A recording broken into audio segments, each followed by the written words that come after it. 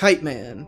Hell yeah. Those 4 words would turn small-time criminal Charles Brown into a legendary fan favorite. Created by Bill Finger and Dick Sprang, Kite Man was originally a one-off supervillain, first introduced in 1960's Batman number 133. Like most villains of that era, Kite Man just kind of showed up one day to take on the Caped Crusader. Armed with his arsenal of kite-themed weapons, he did just that, and then subsequently failed. Now, I'd love to tell you that, like the Joker, this unlikely one-off criminal turned into an iconic supervillain after his first defeat at the hands of the Batman.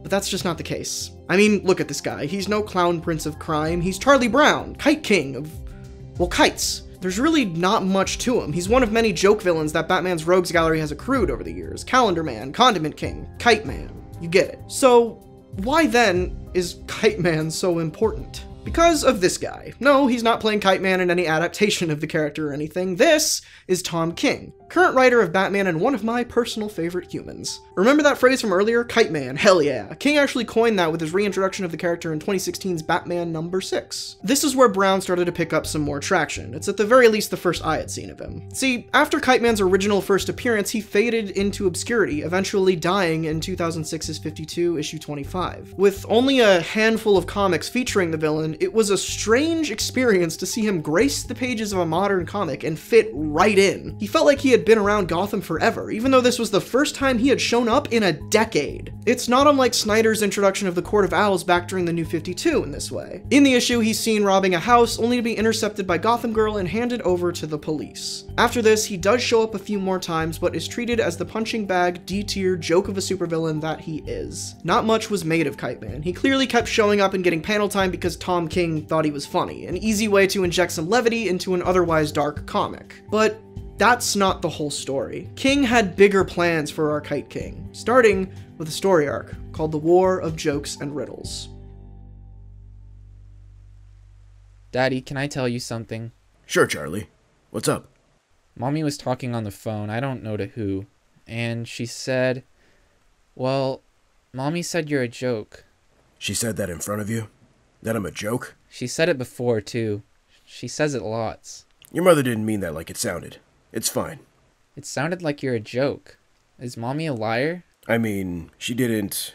I mean, maybe. She's not a liar, no. You are a joke, Daddy?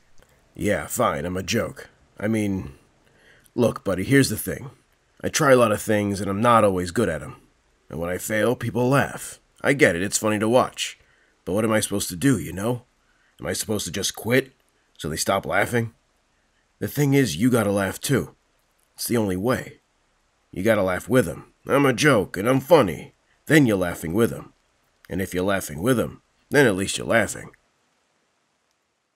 Being a flashback story, The War of Jokes and Riddles takes place before Charles Brown became Kite Man. In fact, this is where we see his origin. 2 interlude comics during the story titled The Ballad of Kite Man reveal a lot about this joke character. For one, he was the father in a dysfunctional family, a petty criminal who occasionally helped out the Joker and other villains, sure, but he loved his son above anything else. Hell yeah, Charlie Jr. would say as the father and son flew kites together. They had a pretty good life. This was, of course, interrupted when Joker and Riddler struck up a civil war among the villains of Gotham. Brown was caught in the middle, being used as a pawn to pass information between Batman and the 2 sides. Riddler was fed up with this, and as a power play, tragically killed Brown's son. This sent him into a fury, creating the Kite Man costume and identity so he could join Joker's side and end the war. As ambitious and ridiculous of a plan that this was for a dude with a kite strapped to his back, Kite Man actually did have an essential role to play in Batman's takedown of the 2 titular supervillains. He basically engineered a way to get Batman's team of supervillains up to the Joker's lair to allow the final showdown to take place. The plan involved a lot of kites,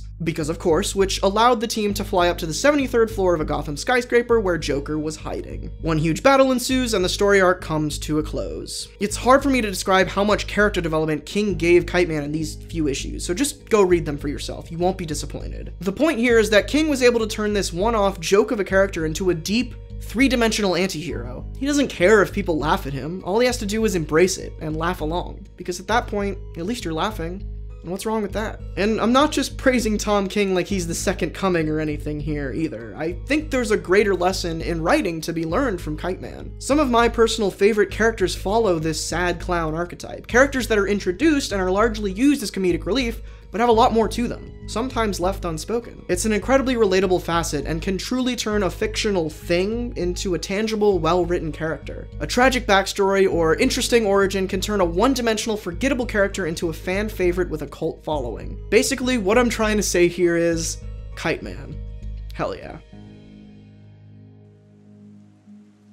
Daddy, you know how I don't like to fly kites because I can't get them to fly? Yeah.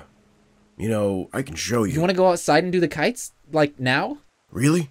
Charlie, you want to go fly him? With me? I never get it up. It'll fall, I know, but if it falls, then I'm a joke. And I can laugh. We can laugh, right? Me and you, Daddy. It'll be funny? Yeah, Charlie. It'll be hilarious.